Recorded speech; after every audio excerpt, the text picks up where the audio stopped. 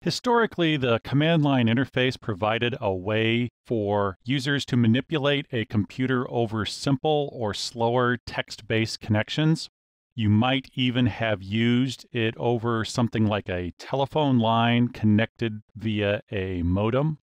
Now, in spite of the ability of the internet to allow us to remotely control graphical user interfaces, the command line still remains a powerful tool so that we can perform certain tasks.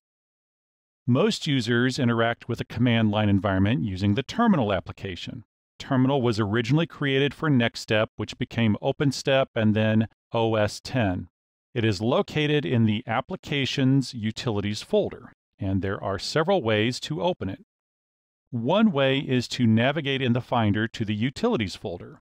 To do that with ease, use the Go menu, choose the Utilities, or you could use the shortcut, which is Shift-Command-U.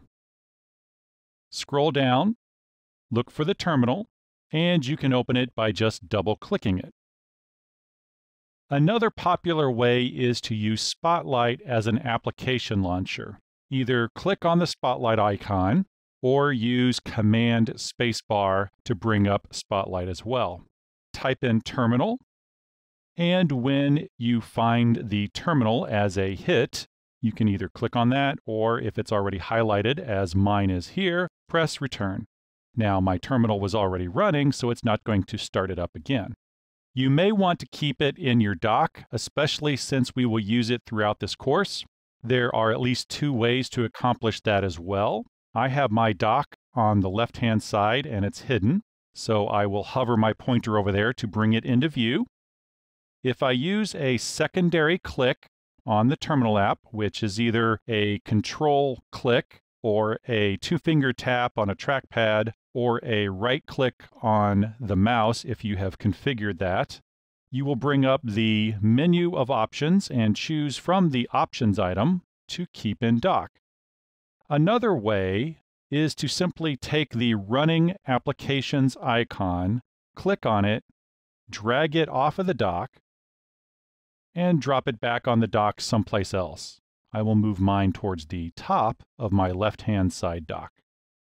Now the application icon will stay in the dock until we remove it. The terminal works with another item called a shell. A shell is a special command line tool that is designed specifically to provide text-based control over other command line tools.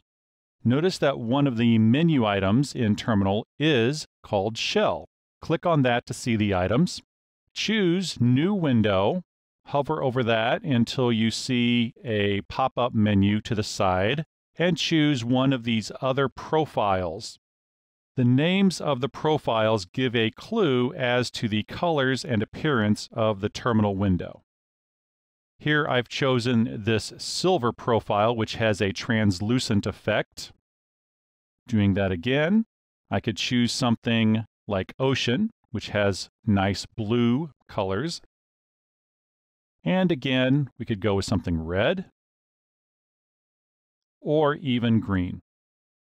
Experienced command line users may be looking for different command line shells in the shell menu, but that is not where that information is located. Instead, Apple uses the shell menu mostly for appearances and managing the windows, and also it has items like the ability to export the session's text and even to send communication terminal resets if necessary. For now, experiment by opening several of these shell profiles. If you find one you like, I expect you will want to make it your default.